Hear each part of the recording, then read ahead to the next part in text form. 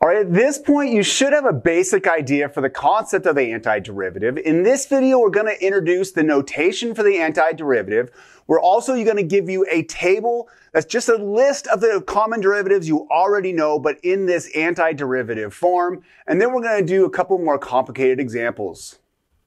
First of all, we understand this Leibniz notation for the derivative, right? The important part here is we're denoting the variable with which we're taking the derivative with respect to.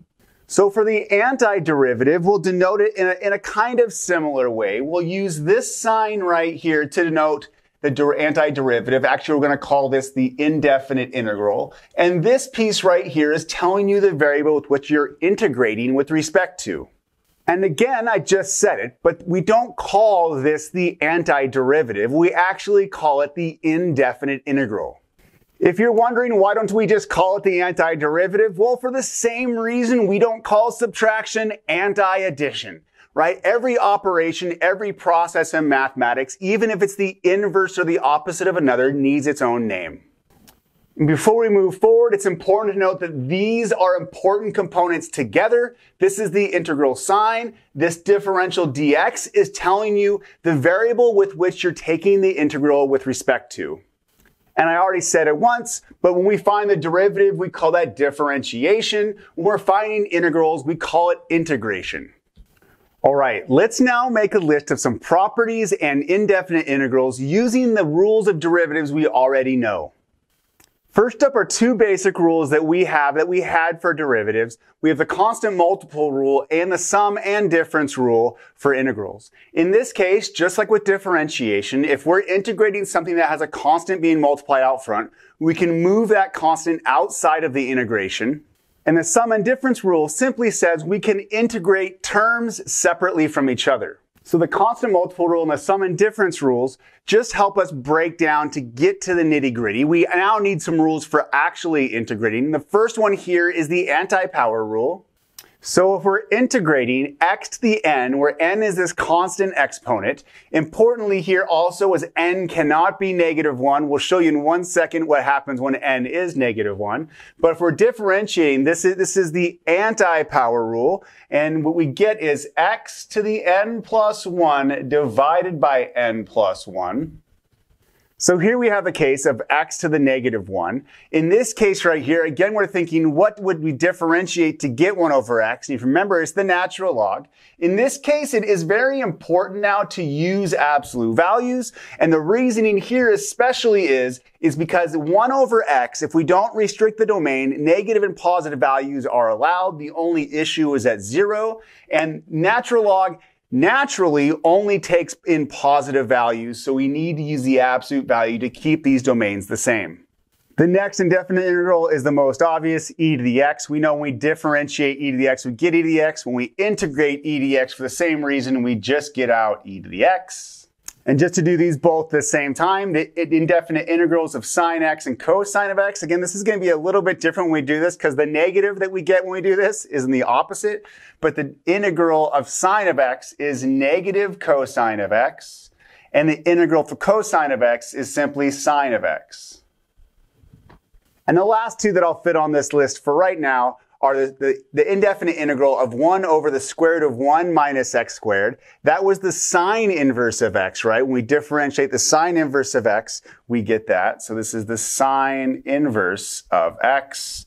And in this case right here, the integral of 1 over 1 plus x squared is the tangent inverse.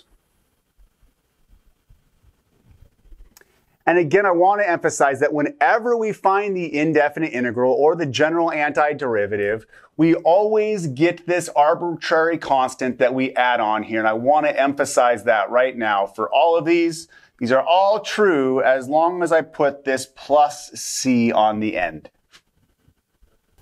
All right, let's just do a couple examples to make sure we understand what's going on right here. Here we're being asked to find the indefinite integral for 2x to the 5th plus 1 over x. First and foremost, I can use the sum and different rules for integration to split this up into two different integrals. And then also, so here I am separating this, then also I know that I can take this constant of 2 and move it outside this integral right here. And now I can integrate both of these using these rules over here. In this term right here, this integral, I'd be using this anti-power rule. So what I get is x to the 6th over 6. I am multiplying that by this 2 out front here. Then here, this 1 over x is the natural log of x, or the natural log of the absolute value of x. And then when I'm done integrating, I always got to add this plus c.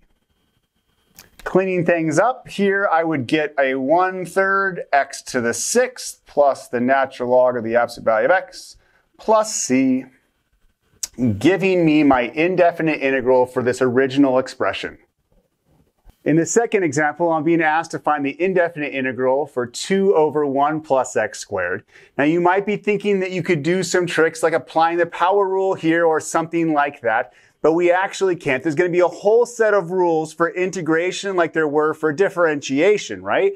In some cases with operations in differentiation like addition and subtraction, you could just differentiate around those. But when it came to products or quotients, we had more complicated structures. Luckily, in this one, we actually can just use one of our more rare integrals. In this case, what I'm first going to do is move this constant of 2 out in front of the integral. Now to integrate this, I'm actually going to use this property right here. This is the derivative right here of the tangent inverse function. And so this actually becomes 2 times the tangent inverse of x plus c. So in this video, we introduced this notation here for the indefinite integral, which is also the antiderivative. We actually went through a few rules for indefinite integrals. It's not a complete list. This isn't a complete list of the stuff that we've seen in Calc 1. Again, every derivative we learned in Calc 1 can also be covered in this list. For instance, I haven't done all the trig functions or the trig inverse functions. What we can always do, as previously discussed, is if we want to, we can take the derivative of our solution for an indefinite integral or an antiderivative, and if that derivative results in the original expression, then we have done the job we've been asked to do.